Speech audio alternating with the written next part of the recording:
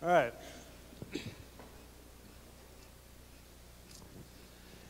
Data that has previously not been discoverable is emerging today, and is going to enable a different way of enjoying our daily lives. And by discovering this data, we will be able to better understand who we are and the world around us.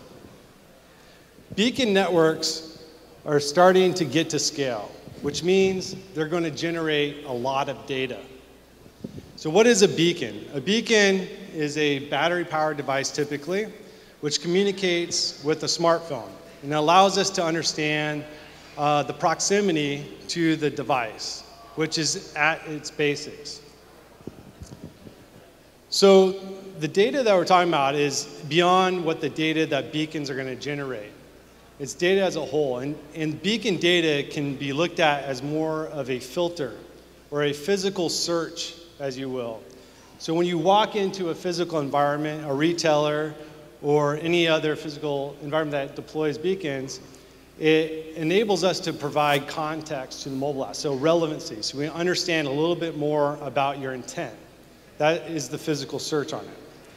So let's stop and take a little bit, a step back and look at data as a whole, which I find pretty interesting. So all of the data that has ever been generated up to 2006 is about 160 exabytes, which equals about a couple billion HD movies. That white line that you see up there represents all of the written material ever been in the history of time, all the way back to the Bible. So in the last 2 years, data is increasing at a massive rate. In the last 2 years, 90% of all data has been generated. That's about 4 zettabytes in the last 2 years, which is trillions upon trillions of HD videos equivalent generated in just the last 2 years. By 2020, there's going to be 35 zettabytes estimated per year generated in data. That is trillions upon trillions of HD videos in context. And that's largely going to be due to expanded networks, data networks, storage space, IoT, sensor data that is being generated, social media posts. So there's a massive amount of data that is being generated. So just for fun to look at, above and beyond what a zettabyte is a yottabyte. So a yottabyte was named after Yoda from Star Wars, actually. And it's a 1 with a lot of zeros behind it. It's a massive amount of data. It can be looked at as over 1 million data centers that would encompass the entire states of Rhode Island and Delaware. That's how much space would be needed with today's hard drives to store 1 yottabyte, or 1 cubic foot of DNA. So each and every single one of us here stores more data in our bodies than 1 yottabyte. It's pretty interesting, and that is actually in our future, but that's for another meetup, I suppose.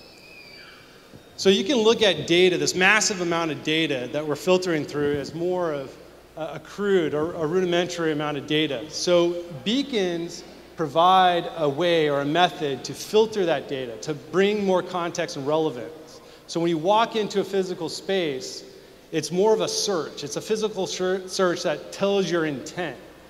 And for instance, in here, when you walk in, if this was powered with beacons, it would know the context around this, meaning it knows there's a meetup tonight, and the publisher, for instance, Meetup, the app, would understand.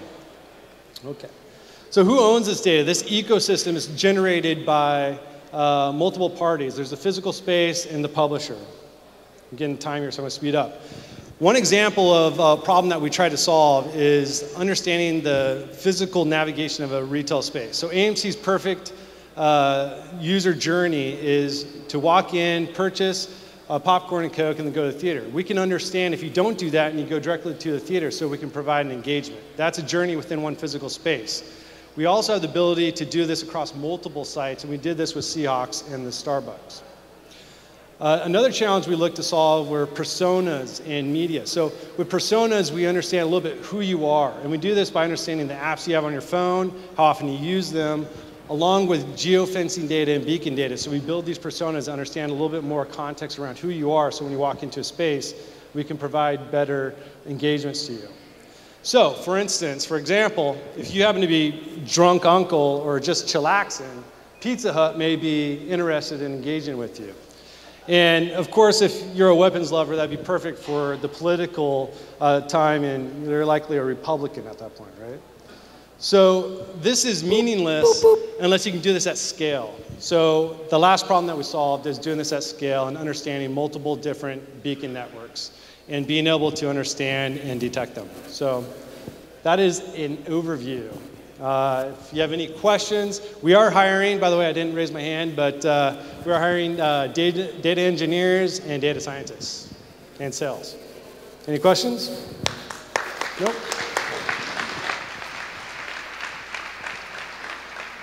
Based on the size of this audience and the noise in the room, is there anybody who has a question that they can ask in an outdoor voice? We can try this one. Raise your hand if you have a question and stand on up. Yeah, current deployments, we are with the Seahawks at the CenturyLink Stadium. One of our major verticals that we're tackling are the stadiums. So we have about 5 or 4 other teams that we're working with. We have about 43 million square feet of mall space under contract. We have deployments in Asia and Europe as well. Red Bull's a client and customer. They're going to do something extremely interesting at the beginning of next year. And there's a lot more actually, but can't disclose it. Which industries do you think are most underusing data? The industries that are most underusing data right now, off the top of my head, I would probably say facilities. In workforce and building management solutions, there's a lot of opportunity where they can enhance and use that data to better understand traffic patterns and flow, which could use beacons to do. Ladies and gentlemen, if you have any other questions, tweet them. For now, let's hear it for Footmarks. Thank you. Thank you so much.